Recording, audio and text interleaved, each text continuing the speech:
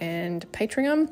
I've got to create the little butt piece, so I am using sort of a teddy bear peck technique and just using some really thick thread and pulling it really tight to make a butt crack. This is what we have once I've sewn everything up. I'm going to apply some faux fur on top of the head, let that dry, and then give it an all-over trim. So this is what it looks like once it's been just furred and not trimmed. So I'll trim it, and this is what we have. A little butt piece, of course, and the little head. You can see I've trimmed it a tiny bit just to create like that peak at the top of the head. I'm going in with some jacquard fabric paint to create the silver back, and just really lightly going over with my brush just so it sort of skims the top of the pile of the fur, and then giving it a good brush out once I've done that so it's not all clumpy and sort of rough.